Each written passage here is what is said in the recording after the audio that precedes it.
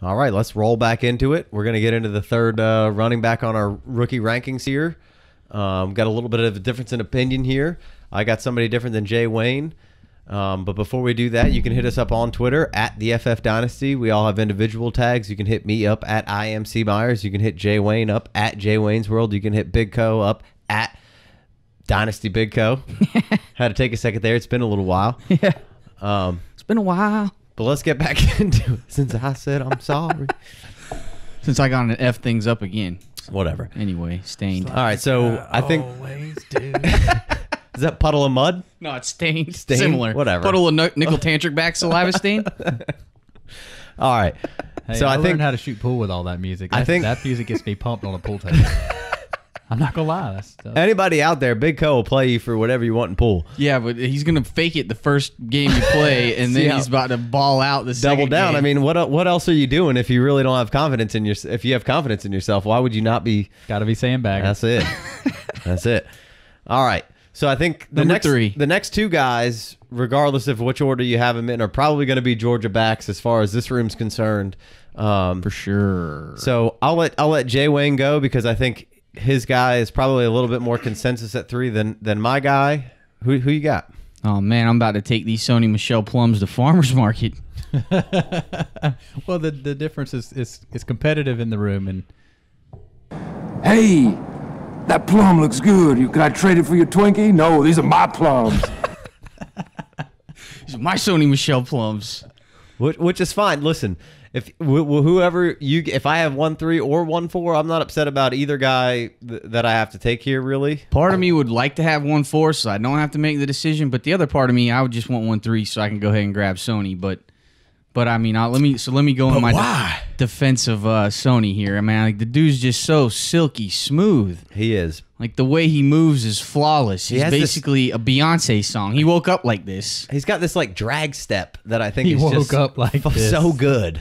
But then there's also an element of power to his game. If he needs Absolutely. to lower the shoulder, he will. He's amazing in space. He does an awesome job of like showing you acceleration in one direction just to break you down and cut back in the other direction. He's got great field awareness. He's got great field awareness to go with great body control.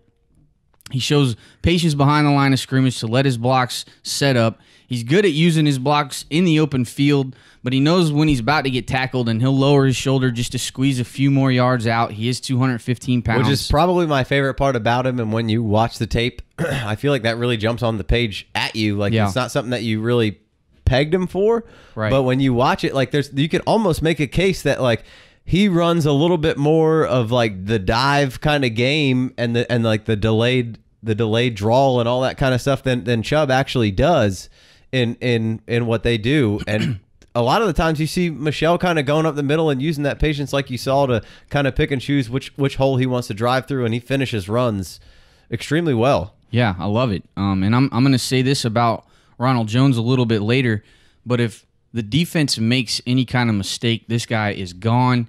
You are going to pay for your sins. It's Sunday, but even Jesus can't save you from Sony Michel capitalizing on any type of mistake you're about to make. And I love that ability in a dude when you have this game-breaking skill to go along with so many other elements to your game. I mean, he's basically got a 50-50 shot of converting 3rd and 20. I mean, just like ask Alabama. Right. That run is absurd. When you're just like basically just trying to get a few yards to make your punt easier, and you hand a delayed draw off to your running back, and he picks up the first down on 3rd and extra long. He's just a special kind of guy. I think he's very solid in the receiving game. He had 64 catches in his career. Only 9 last year, but he had 22 and 26, respectively, the years before that. I do like him in pass protection. Is he perfect? No. But he looked very good at times. Well, he's comfortable in the 3rd down role for sure. That's kind of what his MO has been. That's kind of what he's done at Georgia if Chubb's healthy. So he fits right into that, and I think he can do he can handle the 1 and 2 down role if need be. Well, there were no targets to go around for the running backs in that Georgia offense this year. Starting quarterback got hurt week 1. The freshman comes in, Jake Fromm, he comes in and he just crushes it all year long for a freshman. Carrying that, helping that. There wasn't a whole lot of checkdowns to the running backs to go around. Regardless, DeAndre Swift had 17 receptions, and I think that led the team in running back catches. Yeah.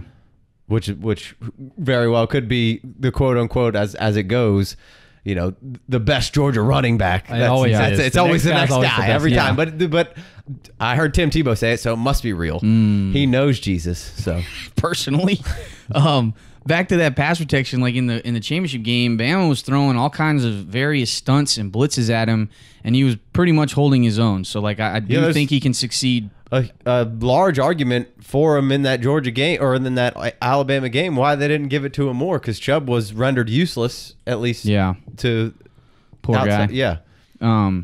He looks bigger and faster than everyone else on the field, and it's just so evident to see he's a good, like his good is great. Like when he's at his best, it's phenomenal and it's game breaking. And then I love who he is off the field. He's a super smart kid. He hates distractions. He keeps his head down and puts in work. When he was in high school, I think both of his parents lost their jobs or something, and so he got them a job at the high school that he was playing football for. His mom was in the cafeteria and his dad was working in maintenance, and he talked about having to see his parents working really hard, like back in the hot kitchen and picking up trash and stuff, and he's in school. There's no way he's going to be acting up or doing anything wrong. Like he's in this for his family. He sees football as an out. The wherewithal from a kid to put his parents in that situation is phenomenal. Yeah. Like what were you thinking about when you were in high? Not that. Right. Not having to get my parents a job, that's for sure.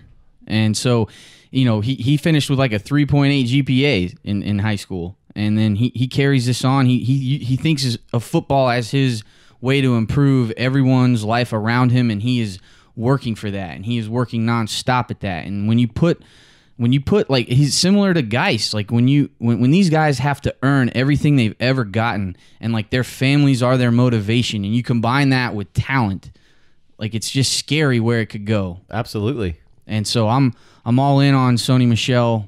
We love a good story around here. We love it. We practice and preach it. We like to know what a guy is kind of like, and I try not to discredit you if maybe you're a little bit of a jerk or any sort of thing like that. Like sure. I try to not get into the politics of whatever Joe Mixon. We'll use the good character as a bump up. Exactly, and I think that should be the way it is, because I mean, if you've had these trials and tribulations throughout your life and you've come out on the good end of things, that speaks highly to your character, in my opinion. Right, and it gives me confidence drafting you and taking you as a fantasy football player, because I know you're going to continue to work better. There's so many guys. You're going to take this very seriously. Right, there's so many guys that just rest on their laurels, and they don't put in that time and work effort. And like, so I want to know if that's what you're about or not, and then I can at least temper expectations if I don't get a good feel about that. Like you said, I'm trying not to overreact to the negative stuff, but like the positive stuff just gives me so much more confidence and like just a good feeling going forward. Right, because talent is 99% of the time going to trump character. Sure. Regardless of who you're talking about at what position, but when you put the two together, exactly, you could be the best magic happens of all. Exactly. Well, we love Sony Michel. Let's let this healthy difference of opinion. Let's let Casey make his case for Chubb at 3, and then I'll come in with my 2 cents.